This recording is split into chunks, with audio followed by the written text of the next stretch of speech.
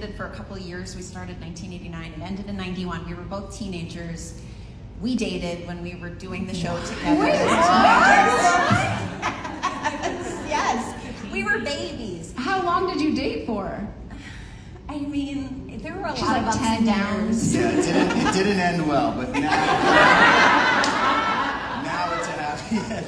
But we spent a little time together when we moved to LA, but because our show ended in 1992, none of us had cell phones, none of us had email addresses. We all had home phone numbers, so a lot of us lost touch. So when we actually reconnected at this festival for our 25th Yeah, they reunion, did a Hey Dude reunion here. Almost 9 years ago, and so we reconnected. Then we all got each other's numbers. We stayed in touch.